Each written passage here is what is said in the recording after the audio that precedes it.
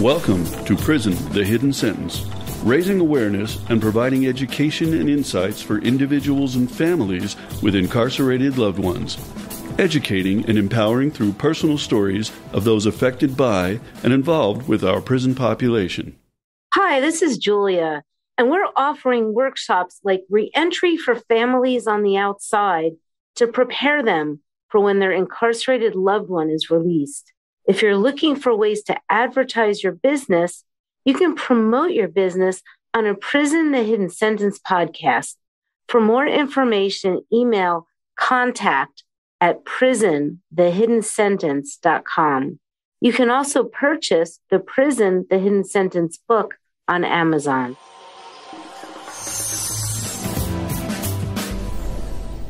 Hey everyone, this is Julia Lazarek with Prison the Hidden Sentence.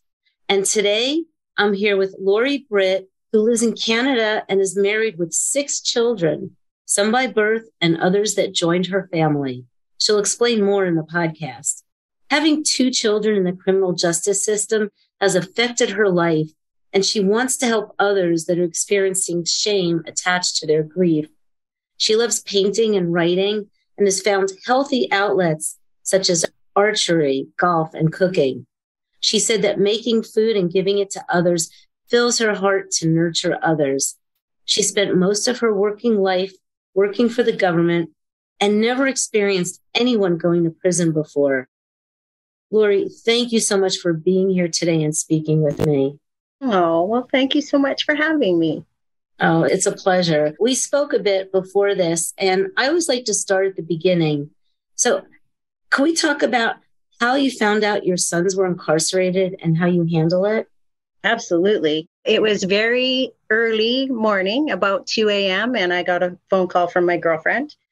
And she had told me that my son had called her son crying and asked for them to come and help him. And when they got there, he was not on the side of the road waiting. He was in the back of a police car, and they wouldn't let her talk to him or anything. So they came to my house to let me know that my son had been arrested, though we had no idea why or what for or anything like that. I kind of already knew because, you know, your kids, if their behavior is funny, it was my son's birthday and hadn't showed up like he was supposed to. So I wasn't overly shocked that something bad had happened, but I didn't expect it to be as dramatic and as much as it was. I phoned the RCMP, obviously, as soon as she got to my house, and they wouldn't give me any information. Well, people from the United States, tell us what the RCMP stands for. Oh, right. I'm sorry. So it's the Royal fine. Canadian Mounted Police. Right. Thank you. Yeah, you're welcome. Sorry about that. And so I had phoned them because obviously they had my son from what my girlfriend said, but they told me that they couldn't give me that information because we have privacy laws here. And so they don't have to tell you if they have somebody or anything if they don't really want to due to privacy. So I waited a little bit thinking, how am I going to figure this out? And so I remember one time I had to call before. And so I used the system to my advantage. And what I did was I called back and I told them that I wanted to report a missing person because I hadn't seen my son in 24 hours. So therefore I could report that. And at that point in time is when they had to tell me that they had him in custody. They still wouldn't tell me why they had him or what he had done, but that was about as much as they would tell me. And they tell me that the serious crime investigator would get back to me once they knew what was happening. And then the next morning, so it's like probably about 7 o'clock, same morning, but it feels like hours and hours, 7 or 8, I got a phone call from the serious crime investigator. And I was excited. I thought they were going to tell me all about what was happening and I could talk to my son and life was going to be great. I had this great delusional belief of how it looks from watching way too many TV shows. I was crushed. They didn't talk to me about my son, Drake, at all. What they wanted to know was where my boy, Christopher, was because he was the second accused. And all they would tell me is that it was a serious crime and that somebody was injured and how it fared depended on how that person survived. So it was a whirlwind of a mess. I think I described it as your house. There's a bad storm and a wrecking ball destroys your house and there's debris everywhere. And you're sitting there because they tell you to sit and wait. And it's pouring down rain. It's a mess and you're drenched and it's disgusting. And here you are sitting in this demolished home waiting for somebody to come help you. It was horrible. I can't even explain the chaos and pain that I felt, not just one, but two boys. I mean, what the heck? So I'm not sure if I went off track. I'm a talker and it gets me going, but yeah, it was devastating. It was really quite devastating. So what happened next? After they called me and asked about Christopher, which I'm not going to lie, it infuriated me because they could tell me nothing about Drake, not a thing. They weren't even going to tell me that they had him and that he was in custody. But here they are phoning me and wanting information about another one of my children. I thought, how can this be? Like, you get kind of afraid. What do you want to say? If I say anything, am I incriminating them? Am I getting them in trouble? I don't know how the system works. I didn't even know really if I was doing the right thing. And so all I really wanted to do was talk to Drake and then make sure Christopher was safe, worried about what was going to happen to him.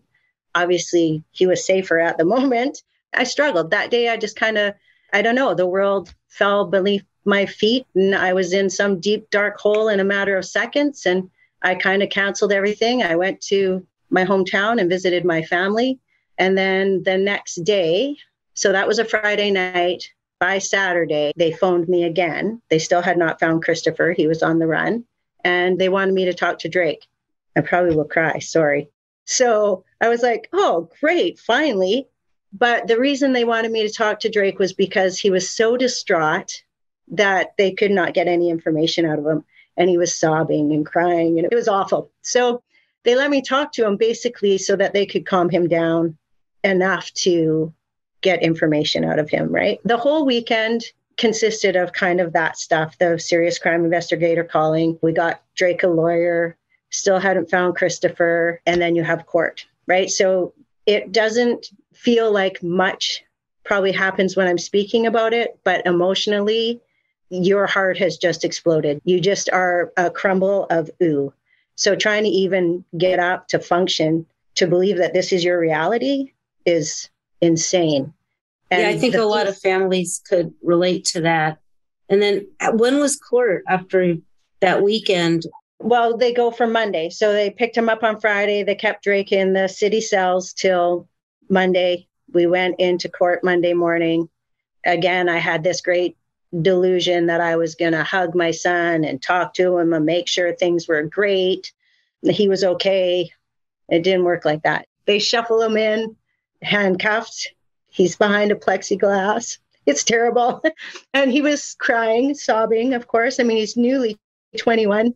I'm sure trying to wrap his head around his own behavior, let alone seeing your family sitting there for you. And then they don't sentence him right away but they tell him what he's getting charged with, and then they take him away and wait for charging. So any time that he did, while waiting for sentencing, would go towards his time served.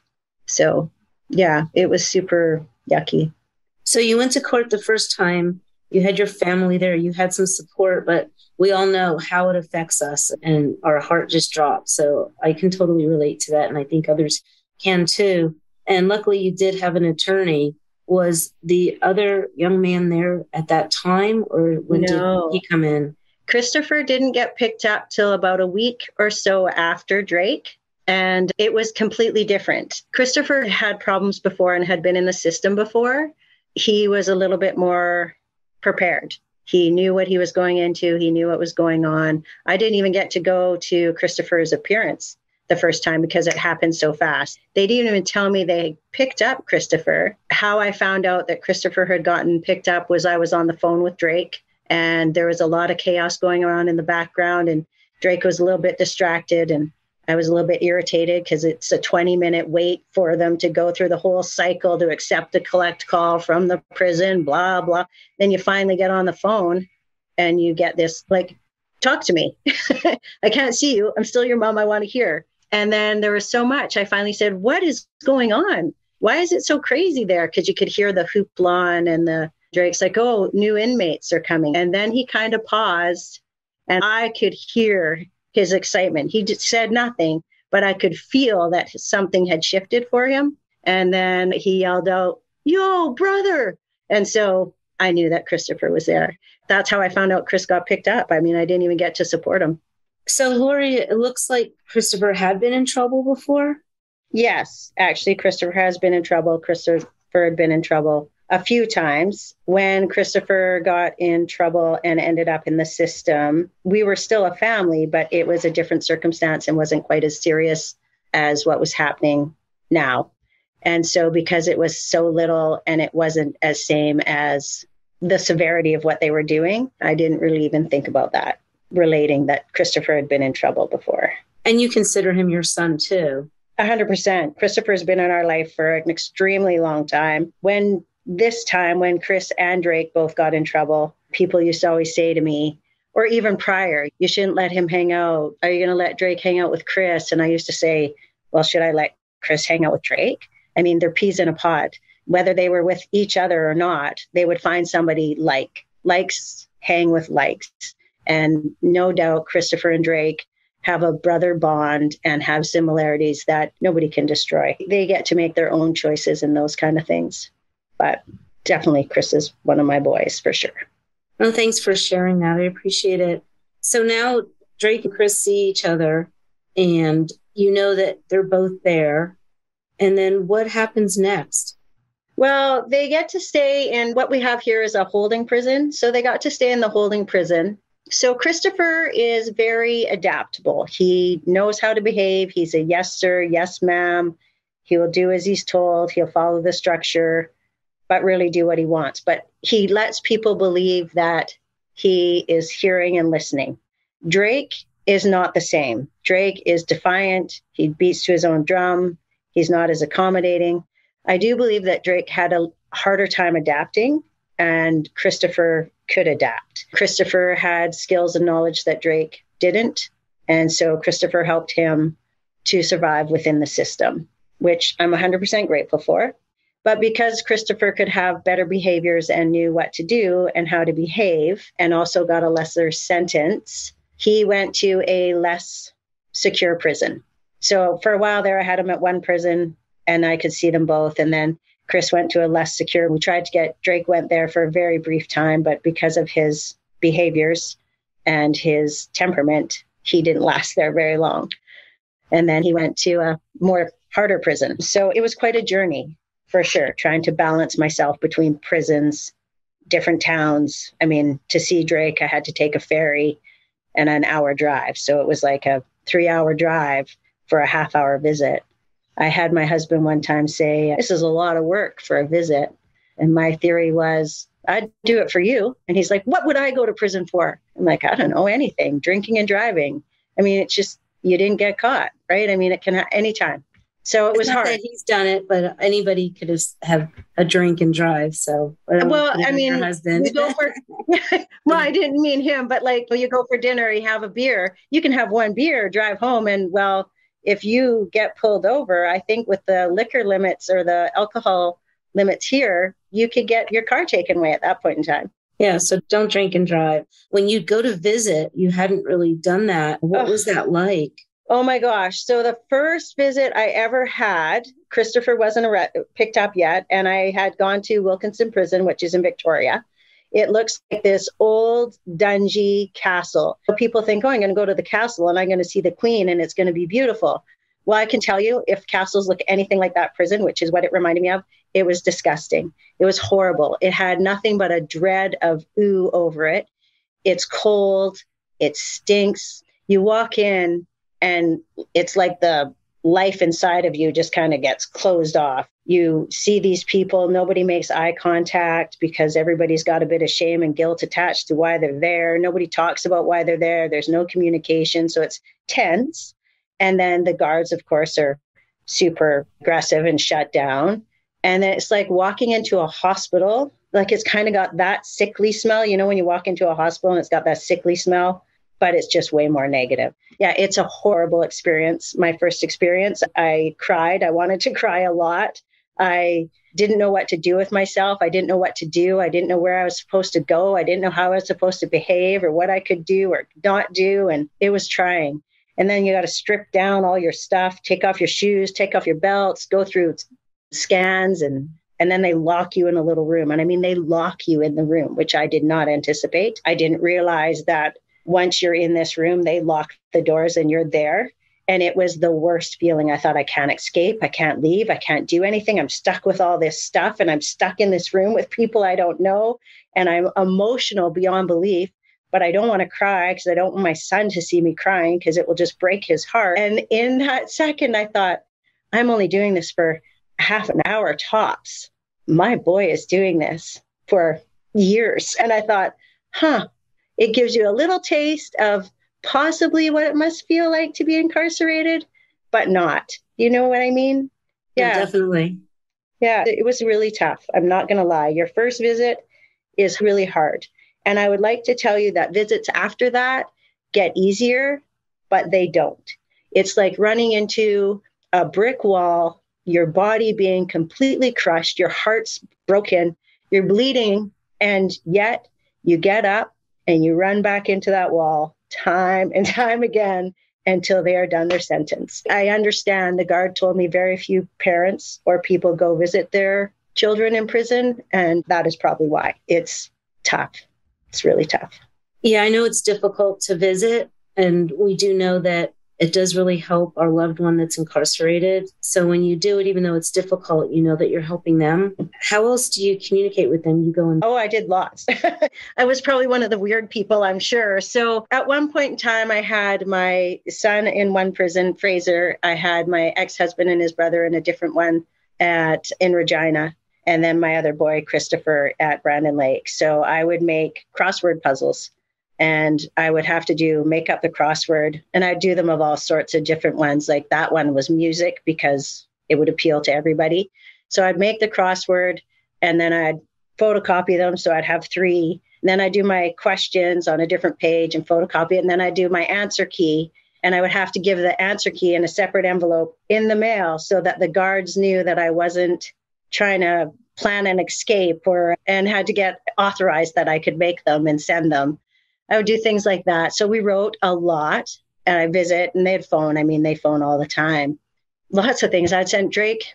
Chris taught Drake how to write. So one of the things that Drake got to gain as a skill while he was incarcerated was writing, like legit writing, not printing, but actually using his penmanship and writing, which was fantastic.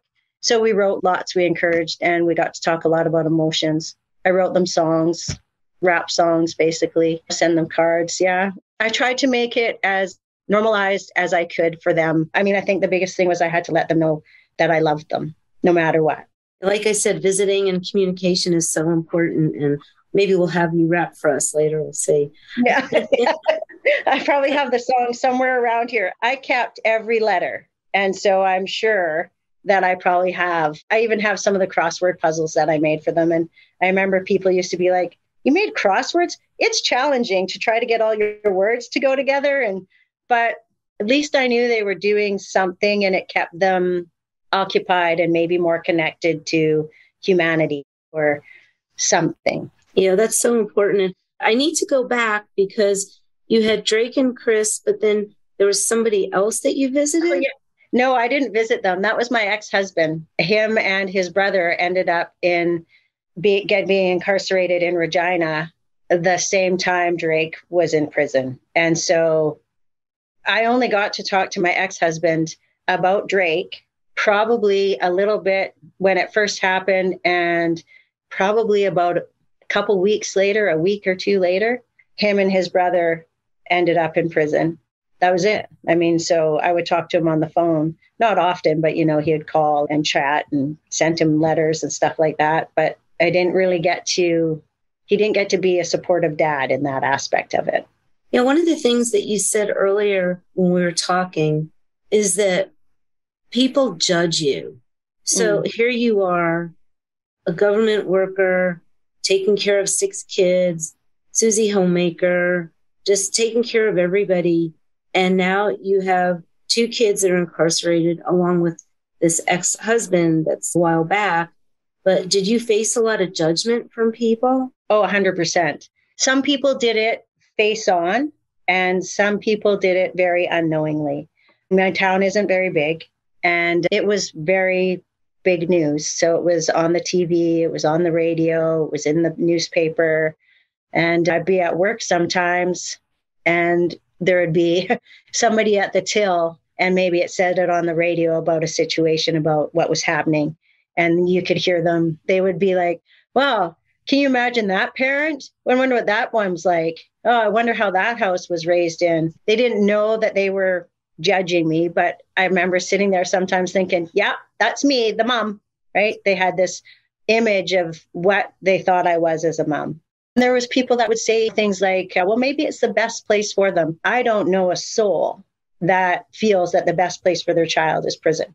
I don't care what age your child is. No parent wants their child to be in prison. And if anybody ever had to go to a prison to visit their child, they would probably never say those words again, right? I mean, it's easy for us to say things that we don't understand.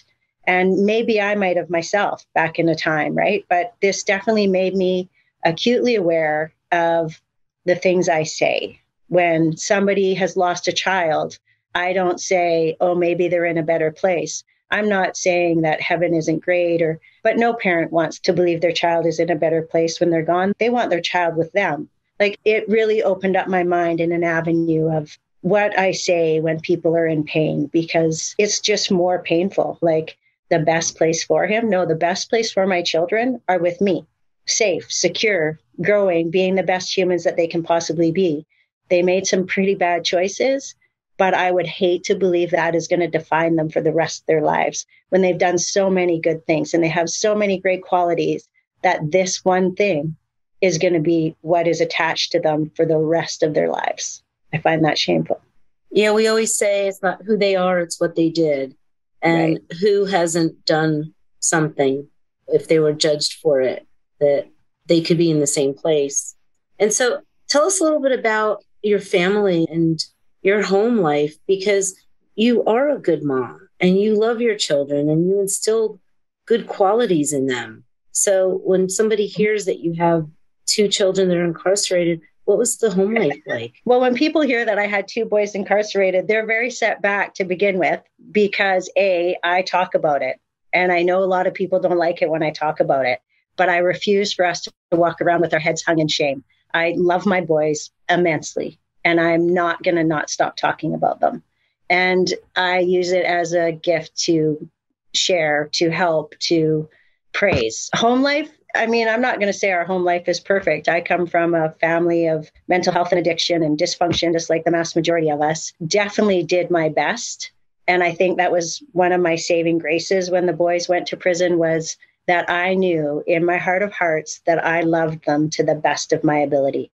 Nobody could love those guys more than I did. I gave them tools. I talked to them. I would share as much as I could with them. I had a very open home where you could talk about things that were uncomfortable. I didn't want them to go in and get advice from somebody else. I'd rather have the honest conversations with them. And so I don't know, I don't 100% know how to answer that, because I don't believe that the home life had much to do with why they ended up going to prison. I believe that they had their own life and their own journey. I don't believe that they knew the ripple effect of what their behaviors were going to be, but do any of us, right? I mean, when you do something and it goes bad, do you really think, oh, how is that going to affect so-and-so and so-and-so when you're doing it? No, but when it's done is when it hits. And so I believe this is their life lessons and their journey, and I just want to love them through it.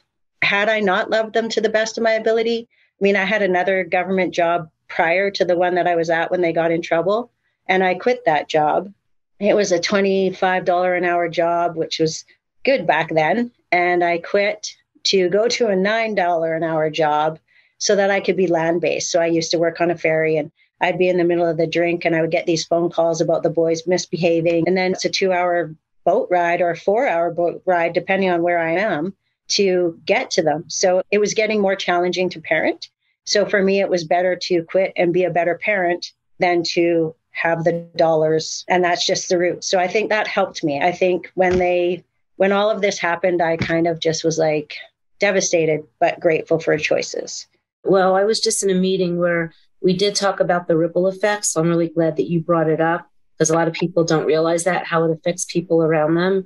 And then we were also talking about that people that are incarcerated, they come from good families. They come from families that have issues. I mean, they come from all types of families. So it's really, can't look at a family and say, oh, well, he or she came from a bad family.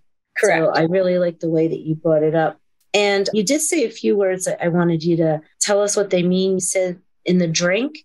Is that water? Yeah. So drink is water. Yes. Yeah. So I just want to be clear. Like, no, she wasn't working drinking. No. She was on a ferry in the water in the drink. Yeah. I don't know if that's ferry slang or if it's just slang that's really old, but yes, in the drink means in the water. Yeah, no, I love it. I just wanted to clarify that. And so right now, where are the two boys? Or men? I should say men. They are in their 20s. Yeah, they were 21 when they got arrested, and now they're both 32. Oh, no, I'm lying. They're both 30. Wow, it's been a journey. Wow. Yeah, it's been a long one. So after their time was served, Christopher got out and did very well till Drake got out. I mean, he partied a bit, but he was a little bit more open and honest about his journey. And him and I spent a lot of time together. He integrated back into society, no problem. His time was quite short.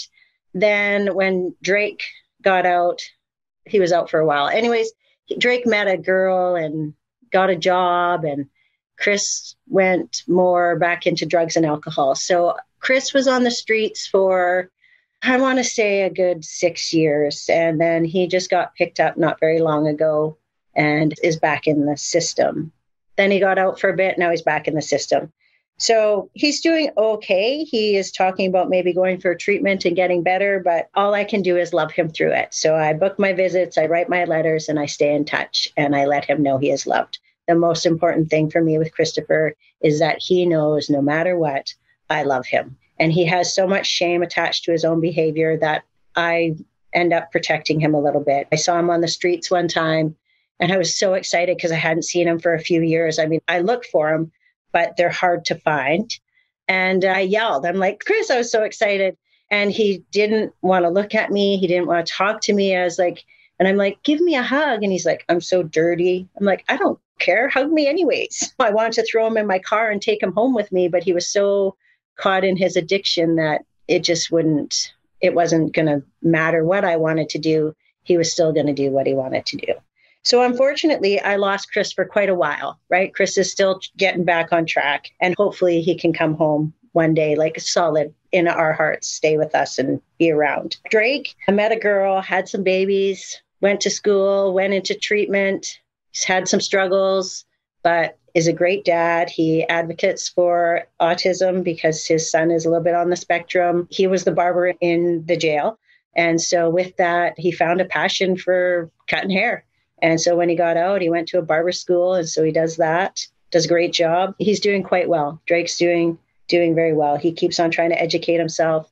And I believe that has a lot to do with their behaviors. Drake will very much be accountable for his behavior, and he will own it. Christopher is still caught in that everything is happening to him, not for him. So he hasn't been able to accept his own actions in his journey yet. Does that make any sense? Do you know what I mean? It does. And I think that's going to help a lot of people because addiction is rampant everywhere. And when you have a loved one who has an addiction, there's only so much you can do. You can love them, you can guide them. But like you said earlier, it's their journey. Mm-hmm. And it's so hard to let go and let them live their life and still love them. So I just have so much admiration for you to be able to keep supporting them and not judging them. Well, thank you. It's not always easy. The one thing I learned 100% was when the boys went to prison, I tell my two biological children, I love them infinity. Anybody I love dearly, I usually say, I love you infinity. It's something I learned when I was like 4 and I've just ran with it. And Christopher didn't want that. He wanted something significant himself. So whenever I see Christopher, I say, I love you much. And so I've always said that I love my kids unconditionally. And even when I saw Christopher on the streets, dirty and disgusting and smelly, and I wanted hugs and he didn't want to give me one, when I left, I still let him know I love him much. I don't judge. I love. I'm always here. And so I really got that challenged. The unconditional love part of being a parent, when you have children that behave poorly and they end up in a system or in the paper or making great waves of destruction behind them. You really get to look at loving unconditionally. If you were to ask me a little while ago, I would have said that the prison did nothing. It was nothing good about the boys going to prison. It was horrible, and it still is horrible. However, I've been able to grow and look at things that I have gained and learned from the boys being in prison. And one thing I can say solidly is I truly love my children unconditionally. I, without a doubt, know that I love my boys unconditionally. It's a gift. I'm blessed. I'm blessed that they taught me so many things, that they challenged me in so many ways, and that I was able to expand my heart to be a better mom to them in the process of it all. I think it might be difficult for some parents to relate to that, going through it. And I hope that hearing your words will help them so that they can have that unconditional love, that they can still love loved ones. I call them loved ones. It could be their children, it could be a spouse, it could be a sibling, anybody, a friend, right? And still love them unconditionally because, but like you said earlier, it's their journey. So could you tell us what you're doing now to help others? And then a little bit about your book that you wrote. Well, I think I do a lot of things to help others, sometimes not even consciously. I believe that I talk about things that are super uncomfortable and I make people uncomfortable. I sometimes feel like I'm Medusa. I have all those snakes on my head and everybody's kind of looking at you and points at you and whispers a little bit, but they're afraid to make eye contact because if they do, you might turn them to stone. So I talk about the uncomfortable things. I talk about the boys. I talk about the journey. I talk about all that stuff. But I think the thing that makes people the most uncomfortable is I talk about the lack of support for me, the lack of showing up people did, the lack of empathy or compassion, of understanding that I was grieving and they instead focused on the crime of the boys, forgetting to look at my day-to-day life had been destroyed. These boys were a part of my life for 21 years, every day. Even though they behaved poorly and challenged me at times, they were a very active part of my everyday life. There was not a day that didn't go by that I didn't talk to my kids. To have that ripped from your day-to-day life is painful. It's not a death, I know, but it sure feels like one. The amount of pain and heartache you carry is crazy. And it was like it was not acceptable. Like I wasn't supposed to be grieving. I wasn't supposed to have any pain. I was just supposed to accept that my boys had behaved poorly. They were incarcerated. End of story, carry on. And I couldn't. And because I had nobody, I knew nobody that had gone through this. And so I got counseling. I did things. I tried to grow and expand. It was when somebody told me that I was grieving that I was like, oh, that makes sense. And so what I'm doing is making sure that I share the word and I talk about things so that people know that they're not alone, because that lonely, when you're in that much grief, is horrible. The shame that comes with it. And I'm not talking about just incarceration. You have shame attached if you got suicide, drug overdose, drinking and driving, sex changes, and all sorts of things that parents get isolated from because their child is doing something. And then they're stuck feeling alone in shame with no support. I don't want people to feel like that.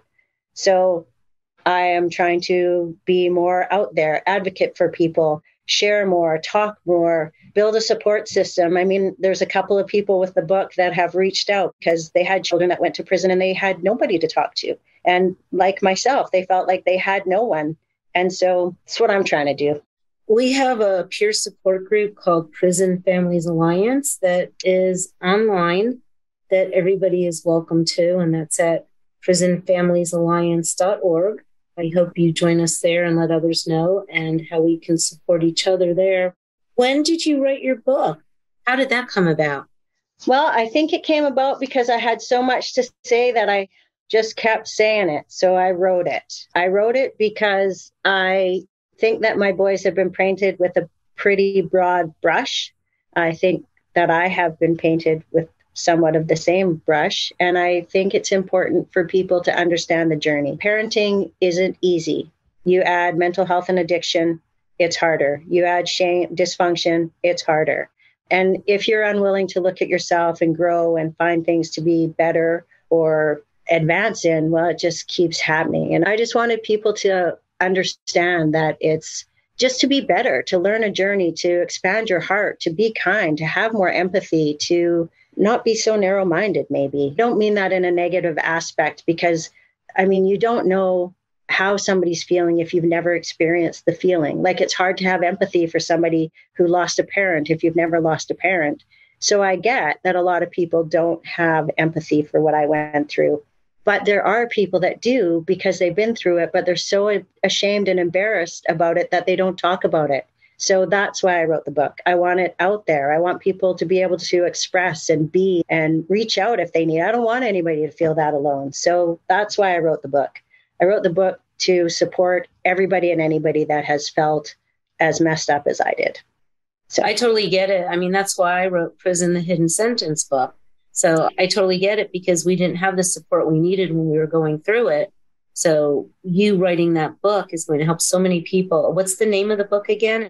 Yeah, the name of the book is My Heart Behind Bars. It just got launched on the 26th of January. So it's now accessible in Amazon.com, Barnes & Noble. There's an international site that you can go to for all the Kindles and all that kind of stuff. And then it's available in Canada. Right now, Chapters has a glitch on switching it over from pre-sale to available, but that should be sorted this week. So we'll have that in the blog so that people can order your book. And any last words for families going through this? I mean, you've shared so much, and I think you've given us a lot of information throughout our talk. But is there any last words for anybody that has somebody that's entering the prison system? Yeah, be kind to yourself.